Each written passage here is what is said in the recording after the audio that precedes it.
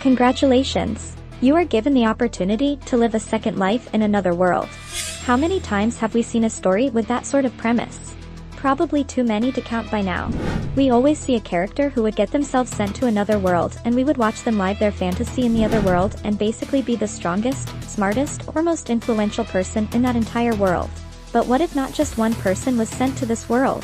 What if an entire world was given that opportunity? What if an entire world was transmigrated into another world?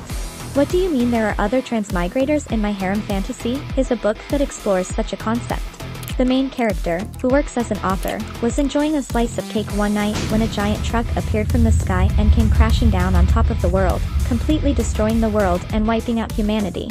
When she regains consciousness, one of the 10 gods of the new world was there to meet her and explained that a conflict between other gods had caused their world to be destroyed. But the main character was more upset that her cake was gone, which amused the god, and he gave her some additional benefits in creating her life in the new world. When she is sent to the new world to start living her new life, that is when the story really begins. She is hatched from an egg as a half-dragon to a single mother who gives her the name of Aster.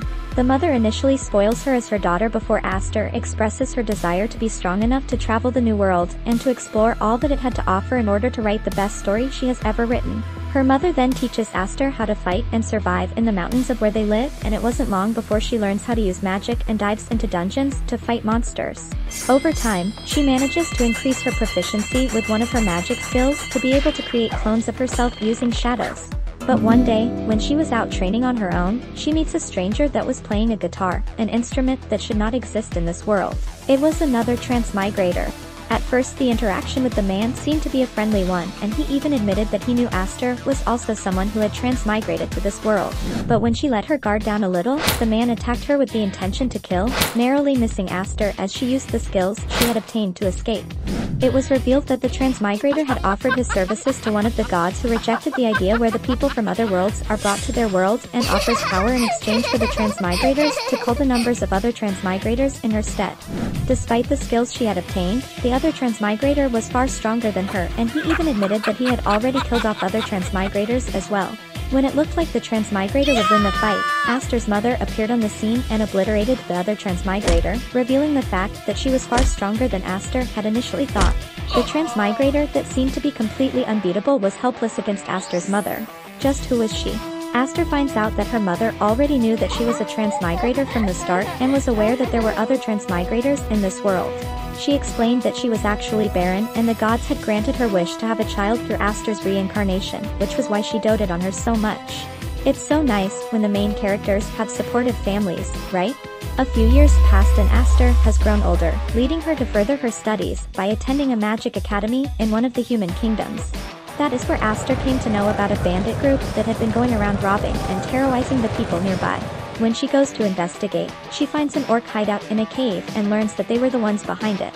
She had thought that this was an ordinary bandit group at first until she realizes the bandit group was led by a transmigrator who had the complete wrong idea that the orcs he rescued were being abused by humans when in actual fact, they were bandits.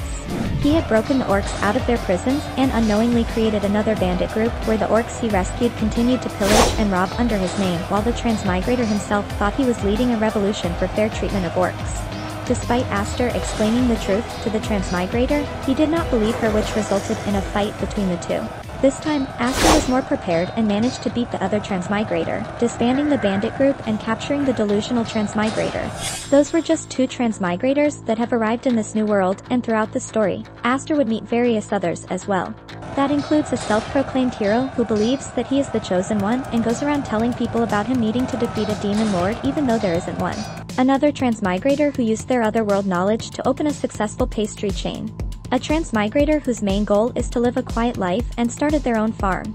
A few transmigrators who have banded together to start their own society. And even transmigrators who decided that being a villain was more fun. With so many transmigrators around, the locals of the world have begun to take notice, and some of them were not as welcoming of them as compared to the others. Some had even decided that they should be eliminated and call them invaders of their world.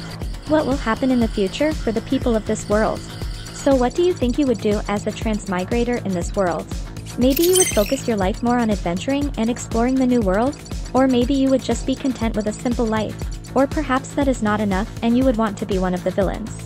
There's no need to fantasize any longer because the author of this story has also made a character creator sheet that you can use to create your own character and become one of the transmigrators in this world. You can find the link to it in the author's Discord server. If you create an interesting character, it may even appear in the story too. So what are you waiting for? Become one of the transmigrators to this world today. Oh, look outside. I think I see a giant truck crashing down from the sky right now.